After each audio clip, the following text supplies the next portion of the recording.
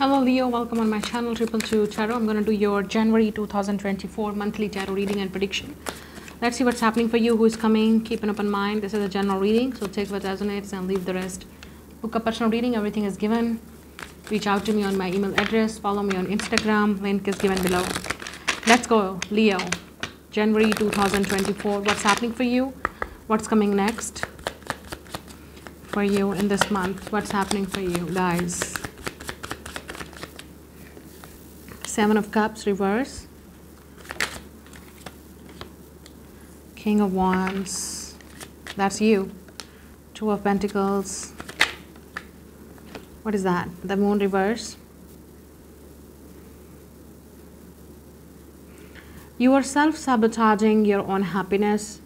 You could be even restricting yourself to keeping your options open, or maybe trying to try different thing. You could be very stubborn right now, or you are, guys, by nature like that, because you're a fixed sign. So you want the things in your own way, okay? You want the things obviously in your own way, but something is not working, so it's like you're also not changing your ways. There's something about you, you really need to trust your own inner guidance and keep your mind open, or see at the bigger picture. But it looks like you're having a difficult time to get insight on it. Look deep within yourself, that's the answers that you're looking for. Because you're still juggling about something. You're still not sure about something. There's also some type of a truth coming to you, or something is going to reveal to you, or you need to trust your own intuition or gut feeling, but you're not doing it. You're not seeing it, basically. You don't have that insight. Let's see. The Star. Can't show you the card. The Moon and Star. Okay, so some of you could be hiding your feelings from someone. You have a crush on someone, you like someone, but you're not telling them. You're thinking about, should I not? Or there is someone who has a crush on you, they like you, but it's like they're keeping it secret. They're not telling you. They're having a crush on you, they like you. The Tower, ooh.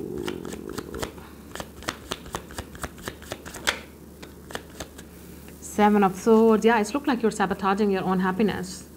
This Tower should be with the Seven of Swords and the Tower. It should be, okay, the Tower and the Seven of Swords. It's like, are you self-sabotaging your own happiness? Are you wasting your time on something or someone that you know you're not going to receive something from that? You're not going to get something there. The Death card. Oh my goodness. Yeah. Seven of Pentacles. You're wasting your time, Leo, on someone or something. It's dead. You are giving the water to the dead plants. Two of Swords, and you're not understanding why it's not working, because you keep sabotaging your own happiness. Why you're not opening your eyes? It's too late. Why you're wasting your time? Why you're still waiting? You are expecting someone to come towards you when it's over, it's finished. This relationship is over, it's finished. Or some of you, this is about a situationship. You know the foundation of this relationship, because we have the Tower, two people are falling out. You know this person with the Seven of Swords is not being honest with you. They're not telling you about their feelings. They're juggling you. They're not sure about you. But it looks like you're still willing to wait for that person. You're like, okay, I have to wait. They will choose me. I have to wait. Maybe they will choose me. Maybe they will change their mind. If this is not you, Leo, this is someone else. But mostly I'm picking up from you, because with the King of Wands, you are present in your reading. This is you. You are present in your reading. It's time to be strong, because bottom of the deck we have the Strength, and that's you, Leo. Look at this infinity symbol, and we have this infinity symbol. You have been dealing with this for a long time. This could be an unfinished business between you and someone else. There's something unfinished between you and this person. You think there's something like between you and this person is unfinished. It's not over. It's not over. That's why you're waiting, or this person is still out there, you know, the other side is waiting for you. They think it's not over. They think maybe you will change your mind. They think that you will come back to them. They think you will, they're waiting and they're invested in you still. With the Two of Swords, even with this doubt and no clarity, like even though if you will come back or not. Or maybe you don't see this person coming. Or you don't see them, they're waiting for you there. I don't know. Whoever this person is, their other side is waiting for you. They think it's still like you will come back to them.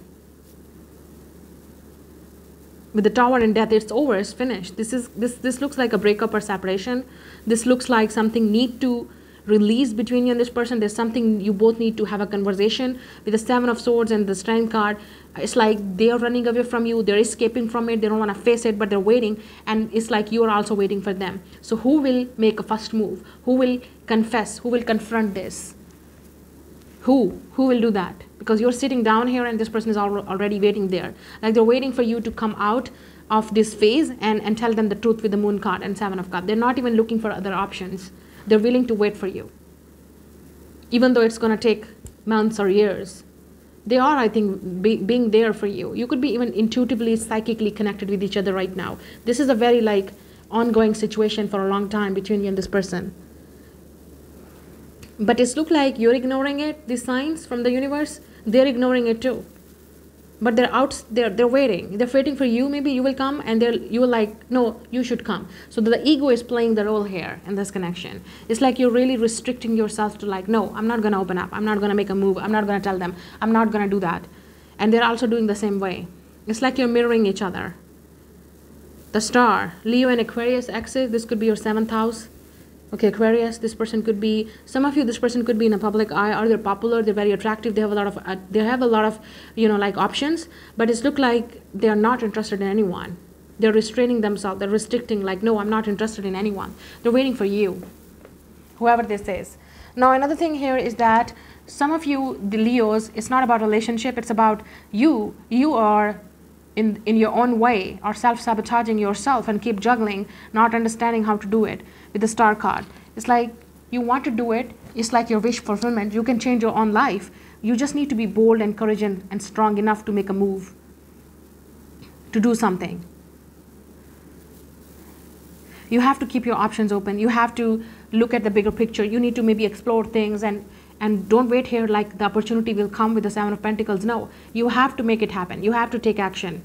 But it's look like with the Two of Pentacles, you're not. Your life is right now imbalanced. Leo, what I'm feeling, by the way. But there is some type of a wish fulfillment here. There is some type of a healing here. You could be healing from or recovering from some type of a heartbreak, separation. You could be even coming out of a relationship, a marriage maybe. For some of you, it's a divorce or separation that you're really still recovering. With the Seven of Cups, reverses look like you're not looking for options. You're not looking for love right now. You don't have a time for love right now because you're really invested in you with the Strength and the Star card. You're really making yourself more, it's like giving this self-love to yourself. You're healing. But at the same time, there could be someone who has a crush on you, or they like you, they admire you. This could be even someone that does not have to be that much serious. This is someone who never had a chance to tell you how do they feel. And the Tower and the Death card, it's like something between you and this person happened. And the Seven of Swords, there's some type of unfinished business here. Like, but this person is still keep the eye on you. They watch you from afar. Or they're still out there maybe waiting for you, but they don't know how to approach you, how to reach out to you. Because it's been a long time that you're not in a contact with. Or you just got in your, it's like in a separate ways. So how to come back, how to undo that, how to go back to that situation. That's what this person is thinking. They maybe have eyes on you. They could be watching you from afar. They're admiring you from afar. This looks like a secret admirer, or someone has a crush on you. They like you. You're taming the beast here. This is also someone who could be very, very physically drawn to you. They're very physically attracted to you, or you find them maybe. Leo, this is your energy. You find them very physically attractive and appealing. But it looks like you're having a difficult time to open up to your feelings with them.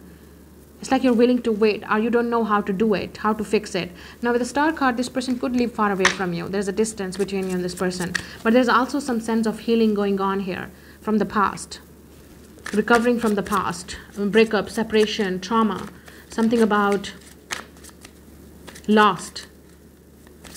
Okay, I'm feeling red flag. So this could be someone, you're seeing them as a red flag, or you're dealing with a red flag, but it's look like you are blinded to this red flag. You're not seeing that this person is a red flag. Or this person maybe tell you that you're a red flag. There's something about red flag. And you know, this is a term these days, because maybe this person's thinking that you're a red flag, or you are attractive, you're charming, but you're a red flag. Or you maybe see them, this person is a red flag. There's something about, I don't know. Or maybe you're having a difficult time to see someone is a red flag, and you're just keep willing to wait and invested in this person still. Some of you, I'm also feeling you could be quitting a job, or you need to quit something because there's some type of imbalance here in your physical activities or life. There's also something about your financial thing, like you really need to control it. There could be unexpected expenses coming to you. You're not seeing it, but it will happen. Now, some of you, this is about you need to definitely control this, to overspending or oversharing something. Yeah, I'm also feeling there's something that you need to change in yourself, transform. It's a habit about dealing with money and finances. Could be quitting a job. Some of you, there's a transformation here. You could be quitting a job, or you're quitting something. Judgment and the Fool card. Yeah, it's time to let it go. It's time to move forward. It's time to go, go, go, go. Some of you, you could be moving one place to another. It's a big shift happening. Physically, you could be moving one place to another. Or even could be even mentally. Like you could be leaving something and you're starting for a new chapter. It's a new chapter. There's a new chapter starting. There's a lot of major arcana in your reading. You could be dealing with Aries, Aquarius, Leo, Scorpio, Aries. Could be Virgo, Capricorn, Pisces, Cancer, and Scorpio. Yeah. Now we have the Judgment and Fool card. Yeah, this could be some of you. Looks like either this is you or them. Someone is definitely, you don't see them coming. You will be surprised, like someone wants to reconcile with you. This could be someone from your past. Either it's something like never started between you and this person. Now this person wants to give this a chance, because you both, it's like right now you both are ready for something like a new chapter, a new beginning. This looks like a reconciliation or reunion, but it's not like, it's like you know them or they know you, or there's something between you and this person. When you met them in the past, you both were not ready, or one of you were going through something. Now both are ready. It's like, this is like a divine timing connecting you together. It's the right time to be together, right? That type of energy. I'm seeing travel involved here. I'm also seeing something long distance. I'm also seeing something about someone maybe going to confess to you. It's like a divinely guided. It's a very spiritual connection. Some of you, you are going on some type of a holy places. Could be pilgrim. You're definitely going to visit some type of a holy place. It's about healing. It's about recovery. Also like wish coming true. Could be moving into a dream country, like you always wanted to be there. You always wished for this place, this country, and you're moving there. There's some type of a wish coming true, but also about like freeing yourself from something that's toxic. It's like starting a new chapter, leaving the past forever. Self-indulgence. Yeah, some of you, you definitely need to understand your self-worth and value. It's time to heal. Shadow work. There's something, yeah, it's time to let the past go.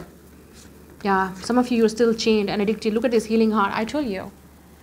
Either this is you, either this is someone else. If you're not, if this is not you, you're still chained to that person. You're still having a difficult time to let them go. You're addicted and obsessed with them, and you're still willing to wait and invest it, even though you know that it's a red flag. It's not good. You have to move forward. And others of you, this is someone else out there, other side, waiting for you. They're obsessed with you. They can't let you go. Maybe they want to heal the situation. They want to fix. They want to reunite. But at the end of the day, this is going to up to you. Yeah, paradise. The mask. Yeah, there's some type of a deception here. Someone is going to reveal their true colors to you with the moon card reversed, like something like a truth is coming out. You don't see that coming. You don't maybe sense it. This could be even a honeymoon phase, like some type of a romantic connection is about to start.